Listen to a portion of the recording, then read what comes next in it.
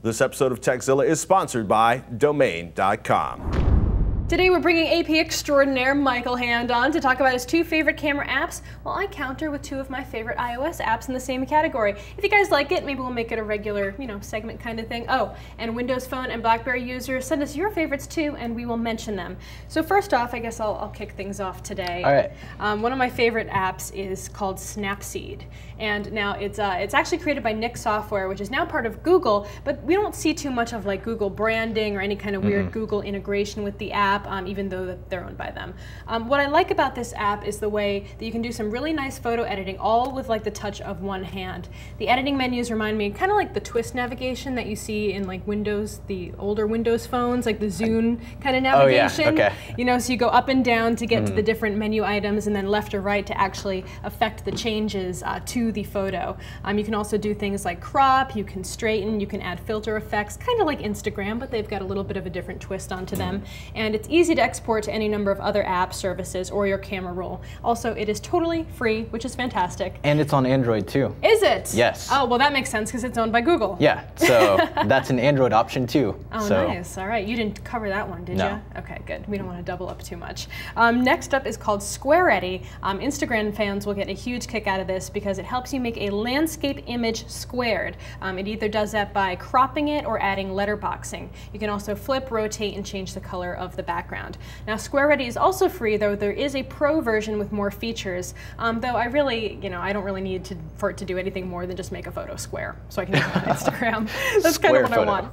Right, Squaready. So what have you got on your Android device over here? So when I was researching this, I realized that I usually just want to take a normal picture, and for that, I know it's not available for a lot of people, but the built-in Android 4.2 camera is really good. The navigation, it's like a thumb navigation where you press down and then you can choose the different options from there. I really like that. But I wanted to come up with two other ones that are good. So the first one that I came up with is called Camera360, and this has a really decent set of shooting modes.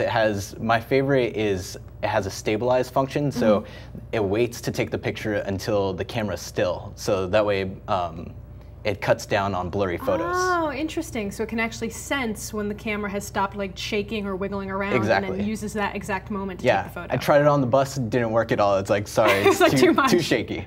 Yeah, it also has like a burst mode and just a normal shooting mode. But that one's good for, you can take up to 8 megapixel pictures on my phone, at least. And it's good for just taking a quick picture and then sending it, doing a couple of filters, and that's it. Some people really like FX camera, but I found that it's similar to Camera360, but it's way slower. Oh, so okay. That's the reason why I like that one. Gotcha. Second app that I came up with is called Vignette.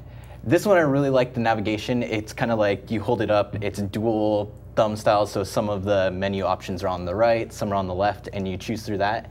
That has even more shooting modes. It has like burst mode, it has the stabilize function, it has an underwater mode if you have an underwater case.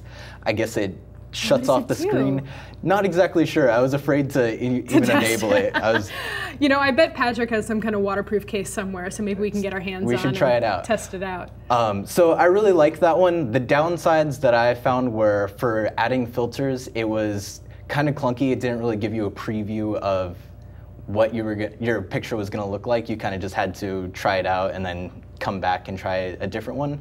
And also, the free version only does 0.8 megapixel pictures, which I guess that's enough for if you're doing a sharing site, but if you want like a really big photo that looks nice, then you have to get the paid version. Gotcha. Yeah, but I thought those two were pretty good, but like I said, I like the built-in camera app better. That one's your personal favorite? I think so. Nice. I just have boring pictures of random things that I thought were cool.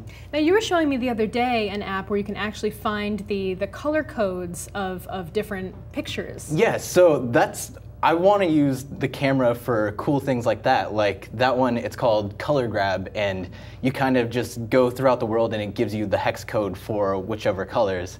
And then there's another one that I really like called Cam Scanner that you can pretty much turn your camera into a document scanner. Oh, that's nice. Yeah. All right. So that's what I like. All right, well, we want to hear what you guys think. If you have a favorite camera app for either iOS, Android, Windows Phone, or even BlackBerry, let us know. Send in your suggestions to Tekzilla at revision3.com. Thank you so much. That was good. That was fun. Thanks. We'll have to think of another cool category to do next time. For sure. Maybe, I don't know, what do you think would be good?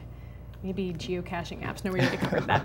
All right, we've got more of Tekzilla still to come, but first it's time to thank one of our sponsors. Need a new domain name? You should be looking at a .com. We all know the .com domain name is the original and the best. It's globally understood, gives your website immediate credibility, no matter how weird the name is that you choose. The best place to find a new .com domain? Domain.com. Here at Tekzilla, we like Domain.com because they're affordable, reliable, and easy to use. They've got an active social media presence on Twitter, so if you have a problem, just hit @Domain.com. It's unlikely that you will, but hey, they got great customer support. Makes it a good place to do business. Not enough for you? How about a fat discount? 20% off with our coupon code. And I gotta say, Domain.com, price is already low. All you need to do is use the coupon code Tekzilla when you check out at Domain.com.